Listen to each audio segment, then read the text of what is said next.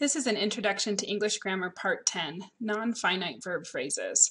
My name is Karen and this is for a course given at the University of Utah. Our topics for this presentation include non-finite verb phrases and dangling participles. Non-finite verb phrases. Finite is a grammar term that is used to describe events that take place at a definite moment. Okay?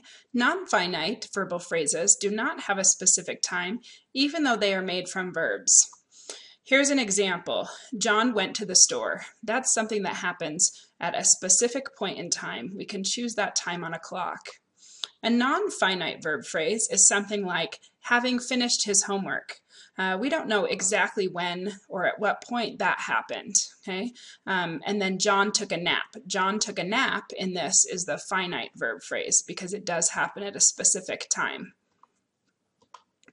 Okay, participial phrases do not have a subject, so they borrow a subject from the rest of the discourse. So here's an example. Smelling the poison, the princess refused to eat her soup. Smelling the poison is the non-finite verb phrase, but it doesn't have a subject with it, and so it borrows the subject from the princess, meaning that the princess is supposed to be distributed to both things. So it was the princess who was smelling the poison, and it was the princess who refused to eat her soup. Okay, let's look at some examples. So walking down the street, Josh saw a squirrel. So the non-finite verb phrases in these next few slides will all be in yellow. Okay, the finite ones will just be in black. Here, walking down the street, again, we don't have we don't have a subject, and so it must borrow the subject from the next phrase, Josh. Okay, so Josh was both walking down the street and Josh saw a squirrel. Here's another example. Coming home, Beth drove over a skunk. Coming home doesn't seem to have a specific point in time, so it's considered our non-finite verb phrase.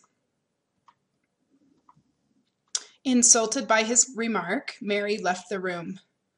Honored by his presence, Julie was introducing Luke to everyone at the party. Again, these don't have a subject, and so they borrow the subject from the next phrase over. To attend graduate school, a student needs to have good grades.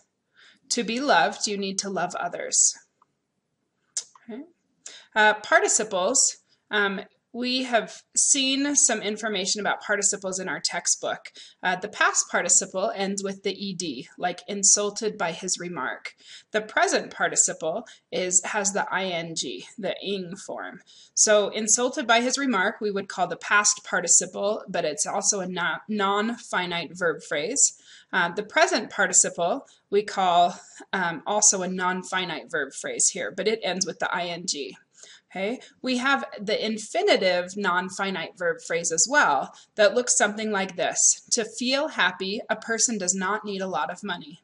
Okay, we need to keep track of this part about borrowing the subject from the rest of the sentence. Okay, usually it's located right there close to the non-finite verb phrase.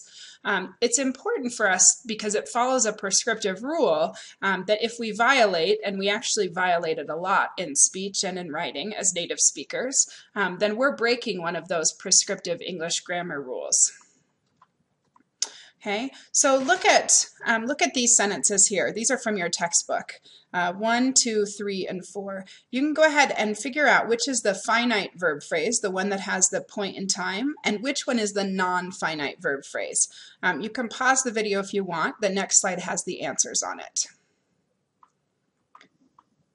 So here are our answers for those verb phrases. In yellow, again, we have the non-finite verb phrases.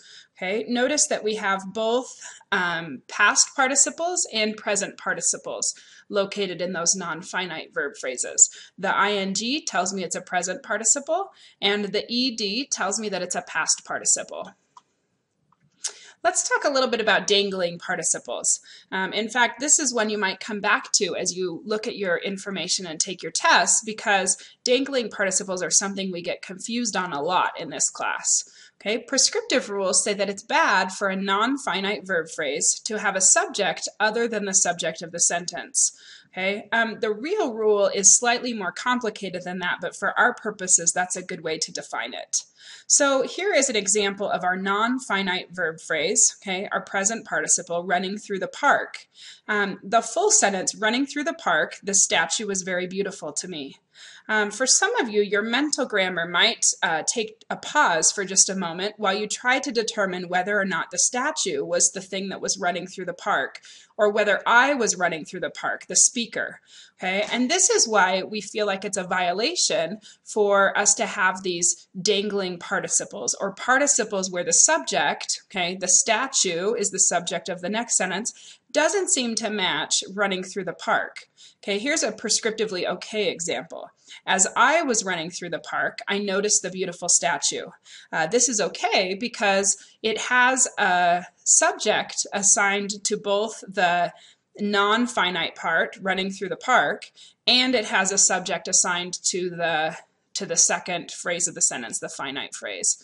Okay, back to our prescriptively bad sentence, running through the park, the statue was very beautiful to me. This is supposed to be prescriptively incorrect because as a listener, we could get confused about what thing was running through the park. Okay, so a non-finite phrase that doesn't get its subject from the rest of the sentence is called a dangling participle. Native speakers produce these a lot, and in common usage we produce them, and people generally understand what they mean because we can get the meaning from the rest of the sentence. That's because there's only one possible meaning for the subject in the discourse. Okay. Now, if you heard the sentence and you thought you pictured the statue running through the park, then sometimes we can create humor by using dangling participles. Okay. So in our example, running through the park, the statue is beautiful to me. So although prescriptivists say that this is a dangling modifier, the meaning is easy to understand because statues don't usually run through the park. The hearer probably won't be confused that the speaker was the person doing the running. Okay. However, the rule against dangling participles is one prescriptive rule that most prescriptivists agree on. So when you get to your exam and it's going to ask you some questions about is this prescriptively correct or prescriptively incorrect, anytime we have a non-finite verb phrase where the subject doesn't match in the following finite verb phrase, then we should mark that as prescriptively incorrect. Okay, so here's a little test for you. So which of these non-finite verb phrases are dangling participles? Can you rephrase the sentence so they don't dangle? Okay, so first you have to identify if it is a dangling participle, and second, if it is, then you need to do a rewrite.